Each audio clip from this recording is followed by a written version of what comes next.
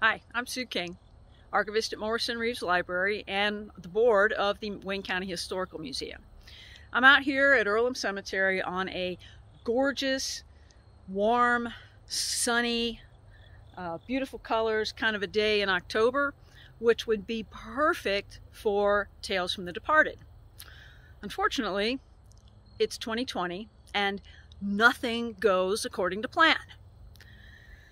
We didn't want to let the centennial of women's suffrage go by completely unnoticed, so we are going to do the next best thing, a virtual Tales from the Departed. We know it's not the best, but under the circumstances, it's about all we can do. So I hope you enjoy these short little videos that we're going to post, and hopefully we'll be able to meet back here in the cemetery next year. Thanks.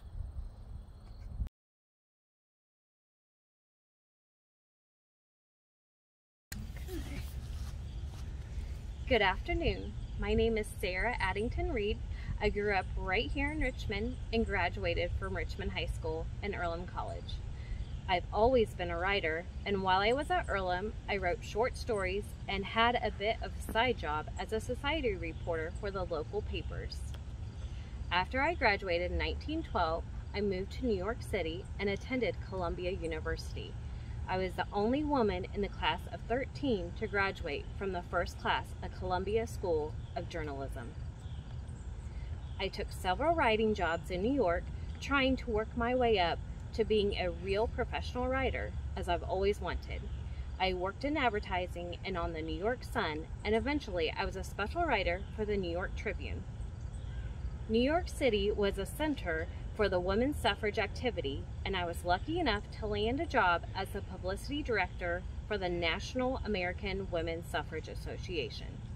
In 1917, I married Howard Reed, a very well-known lawyer in New York, but before that, he was a neighbor from Richmond.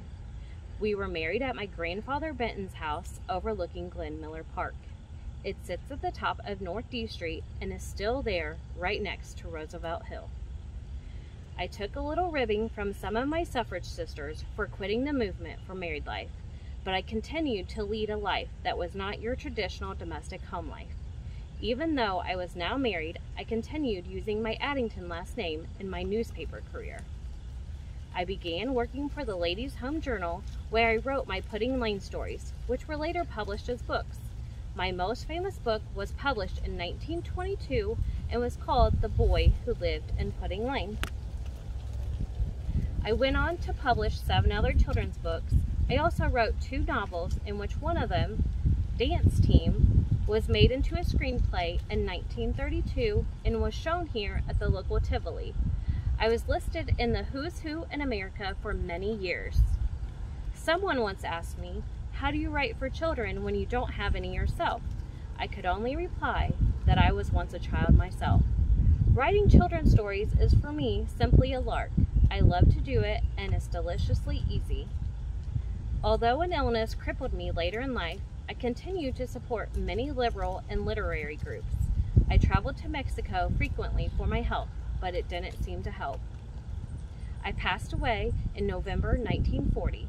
In 1943, Earlham established an annual Creative Writing Award of $100 and called it the Sarah Addington Award.